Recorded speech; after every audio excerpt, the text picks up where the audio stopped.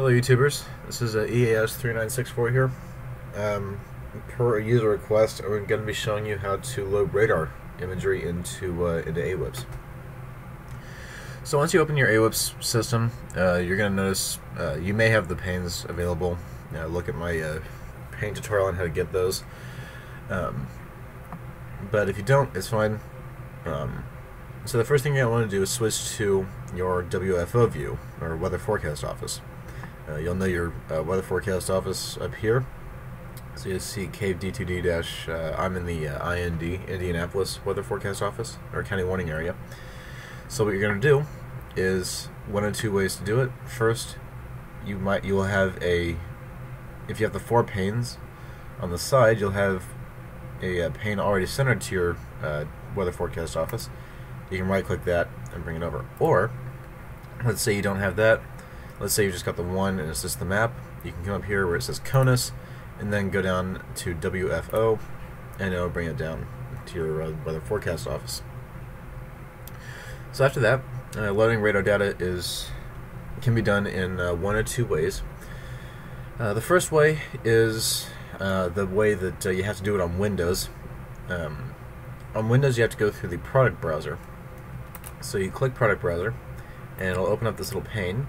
You come over here to radar, drop the menu, it'll load, it'll query the radar data for whatever you need and find your WSR-88D radar. To do that, if you don't know the one you're looking for, you can come up here to Maps and click WSR-88D station logs.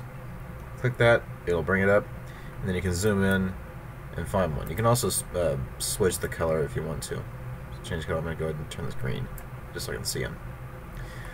So we've got the one called KIND, so we'll go over here and KIND will expand the menu and we'll find what we want to do, which we want to do reflectivity, so we'll expand that and we'll expand 0.5. You can just double click and give it some time because it might take a couple seconds to load, and here it is. You've got you've got reflectivity data all loaded. And it is going to be a little, if you're using Unidata servers, it's going to be a little bit delayed, that's fine. But that's how you load radar data from the product browser. The second method is to go through the radar menu. Now this menu isn't exactly available in Windows, so for Windows you have to go through the product browser. However, in Linux, you can do a few things. You can do the NextRad display, which will open, it'll open the composite for the entire country or whatever scale you're on, and it'll also load the NextRad display, which you can edit. Now there's two things you can do. You can click the radar and it will open a 2-panel display complete with interstates, and it will open the reflectivity and velocity products. Or, I'm sure I want to close. Or, let's say you don't want to do that, you can close the editor, and I'm going to go ahead and bring a new map. Or you can go through the radar menu, go down to NextRad stations, find what you're looking for, so IND, and then you have everything here. So we're going to go ahead and do Z for reflectivity, 0.5Z best res, and it will load your radar data. So that is how you load radar data into AWIPS.